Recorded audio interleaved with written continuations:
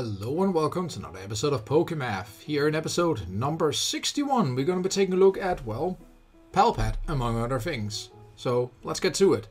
So for today's question and topic, there's a little background first. So when playing the Pokémon TCG, sequencing, maximizing the probability of drawing what you need is of course very important. And indeed, Slowpoke, it is something that's, the principle is very easy to understand, but it's quite hard to master in practice.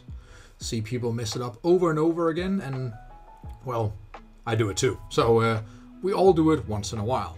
But the thing is, when you're using an ability in the game that lets you draw more cards, and today's example is going to, for instance, be Genesect V's Fusion Strike system, we often see people just mindlessly burning cards in order to increase the number of cards they can draw. And let's be honest, that actually makes perfect sense most of the time.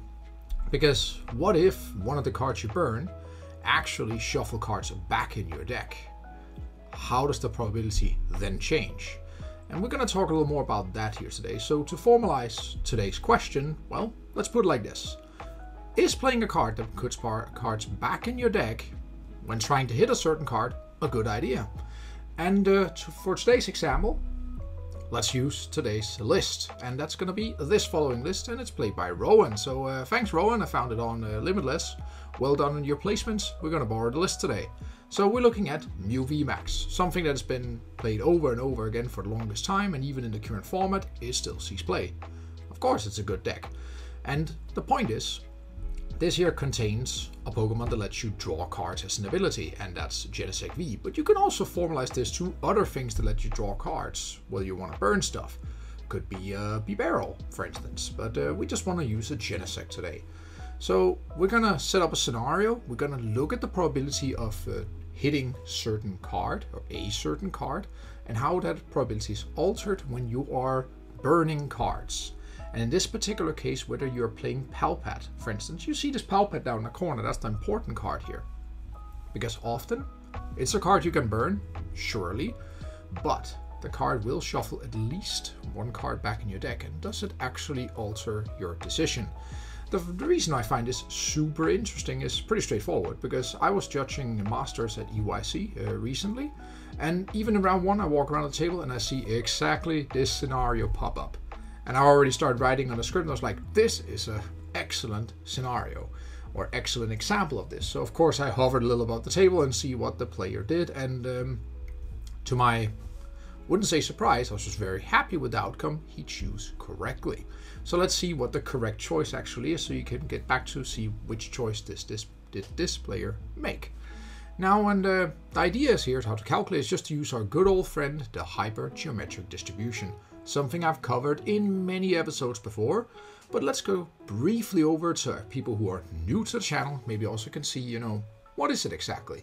And the idea is, it looks like this. Looks scary, I know, but to pin it down, or put it in a very simplistic way, view your card decks, say, in two ways. There's the card you want to draw, so it's all the possible ways of drawing X items from a set of M possible items. In this particular case, we're going to be looking at, say, you want to hit your DTE with Mew. If you don't hit your DTE, you ain't attacking. So that's how simple it is. So we're going to split the deck into two parts. The part that contains DTs, that's this part, and the part that does not contain DTs. Simple as that. You take these two things, and it's about, the binomial coefficient basically for calculation, but always refer back to episode 1 if you have some difficulty understanding, or any other episode where we use this, right? So the point here is you then divide this by n over n, well, capital N over lowercase n, which represents all possible ways of drawing n unordered cards from a deck of n cards. And we're going to have some assumptions here today, just like usual. But remember, you can just do this for your own example as well. We're just using a example today. So of course we need to know how many cards are left in the deck. We're going to do some kind of mid-game. I think we'll start at 30 cards. How many DTEs do you have left in your deck? We could choose any number, but we're going to stick to 4. Maximize the outs here, right? So that also means that there will be no DTs in the prize cards. Fair enough. And of course we say we have one Fusion Strike system left, and it lets us draw up to 6 cards.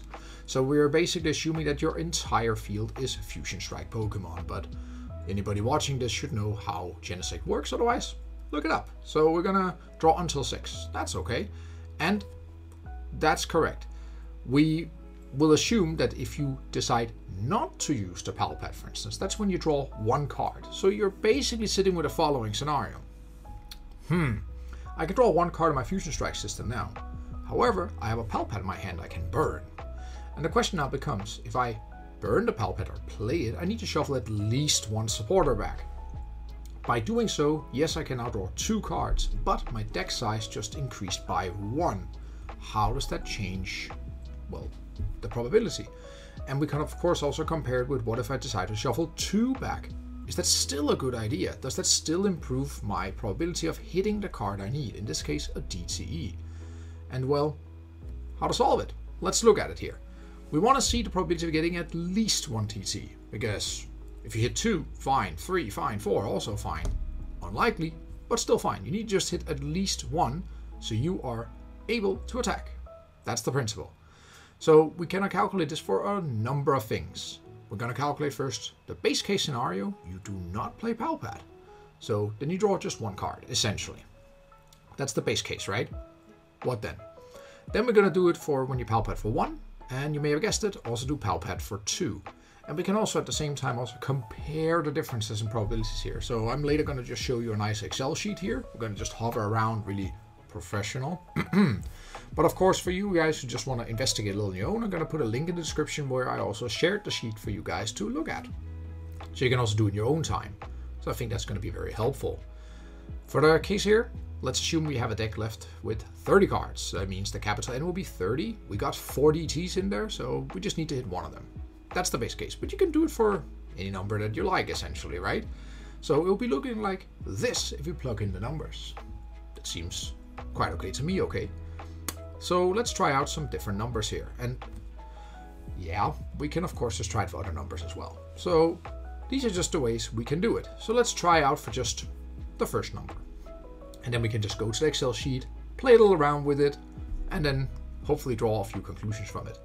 So let's first calculate our base case. That's all the scenarios for not playing Pal Pad. So if we start with the very most basic case here, 30 card deck, 4 DTs, we want to draw 1 card. That means we plug in the numbers here. In this case, it's pretty straightforward because we don't have to add different probabilities, because remember, if we can draw 2 cards, we have 2 different outcomes here, essentially. We can draw 1 DT or 2 DTs. Of course, we can also draw 0, but the point is, we have to add the probability together of drawing 1 or 2 if we would draw more cards. For 3 cards, we have to add in the possibility of drawing 1, 2, or 3. In this base case here, it's just 1 time we solve it, and that's it, because we're going to draw 1 card. Summing it up, it will give you, this is in decimal numbers, but translate into percentage quickly, it will be 13.33% of hitting it. Not bad. That's our base case, everyone. And of course, we can then do this for all kinds of scenarios, so different sizes of deck. This is for 30, we can try it with 29, 28, and I'm going to do it all the way down to, in this case, 4. Because if we go lower, it doesn't make any sense. And with 4, you have a 100% probability of hitting it. Assuming you have 4 DTs in deck, of course. Again, you can alter the numbers yourself and try it out. And yeah, we can of course also then do it for Pal Pad with 1 and Pal Pad with 2. So now we're gonna go and take a look at this here. So now I'm gonna do this very magic move, and then we're gonna see some Excel sheets here. So if I should do something like this, we can now look at the Excel sheet. Excellent, I would think. So I hope it's zoomed enough in, and like I said before, you can always just go and check the description, and then I put a link for the file myself, so you can go and check it out. We have the base case up here. This is the number of cards you draw, 1 till 6 say, and this is the size of the deck. So you can already see I go all the way down to very low numbers, right? Where the probability also becomes a 1. So let's just move through a few of them, and then we can see. The base case was up here. That's 13.33%. Okay, so if I then go for the 29 card deck, it would of course increase the probability, which makes perfect sense because smaller deck, the higher chance that we actually draw a card we need. And of course, it should be a monotone increasing function, so bop should just go up and up and up as we go down. That's okay. That's the base case. What about now we decide to shuffle in 1 Pal Pad? That is, we play Pal Pad for 1. Now, in this case here, you have to remember, if we play Pal Pad for 1, we're drawing minimum 2 cards. because we have one more card to draw. That's why I marked this here in yellow, because it's not really relevant anymore. And then of course we can already see that this will actually increase. How do I see that? That's because you will compare this cell, which is H14, you will compare that with the case what if we did not do it. That means you have to compare H14, I believe. Yeah, okay. We compare that with H5. The difference between these two will represent the increased probability in this case if it's a plus number, a positive number, plus number. Well done, Stefan. And of course it will be a negative number if it decrease. But I'll do these comparisons for all the different cells. You're going to see that in just a moment. Because here below I have the same scenario for now if we would play Palpat for 2. And here I calculate the individual probabilities for all the different scenarios, just like before, all the way from 30 all the way down to, well, minimum size of the deck that we would consider in this case. Again, I'll invite you just to take a look at it and see if I made any mistakes. I hope not. If so, let me know. That's what we have a chat for, right? Or comment section. Now we have a number of differences. That's going to be interesting. Notice that something is marked in red that represents the lowest probability increase or decrease, and in the green one represents the highest of a given row, the highest increase in probability. So for instance here we're comparing the situation of drawing 2 cards versus 1 card, given that we Palpat for 1 versus not playing Palpat at all. And we see here it will increase our probability by 11.18%. That's already good news, because if we then move down the list here, we see that this probability will just further increase. Great stuff. All the way to the maximum, which is found right here, by 22.22%. For a lot of people, when we play with the small size of the deck, it makes perfect sense just to draw extra cards, even if we put 1 card back. There's also be represented here that this actually would increase the probability up to a certain point. That's where it becomes interesting, because it's not always the best choice. It will always be a choice, the best choice in the sense that you should do it maybe. You can just look around all the numbers here. We only observe positive numbers. And what is the quick conclusion here? Well, that is, regardless of the size of your deck, you should always Palpat for 1 and draw 1 more card. Of course, there's only times where the increase is so small that it almost doesn't matter. Like take this one here. We're comparing 6 versus 5 cards drawn in a 9 card deck. Then you see that the probability increase only becomes 0.32%, which is marginal, very marginal. So the idea is, or the conclusion is in this case, for comparing drawing 1 versus 0, yeah, it's a great idea, always. But now, let's move down to the case where we're gonna Palpat for 2. Because what if you want to Palpat for 2? Of course, we do not take into account here that there's other reasons why you want to Palpat a certain supporter back. We are just assuming you really need to hit the DT, otherwise you are done for. So here we're comparing the second case scenario, that is you shuffle back 2 versus not playing it at all. You still see up here in the beginning a lot of positive numbers. Quite nice, right? And again, we have marked in green and red as like before. And we see indeed here a lot of positive numbers. However, now it becomes different. If I move down to smaller deck sizes here, you start seeing there's some negative numbers appearing. And this here simply represents that, hey, now it's not a good idea to play Palpat for 2 instead of doing, well, no Palpat at all. So you see here indeed that there are cases where you should not do it. I would like to add here, when you get to these cases here, you don't really need the probability if you played quite a long time or just know it a little bit. You get this nice intuition or a nice intuitive touch to it, I would say.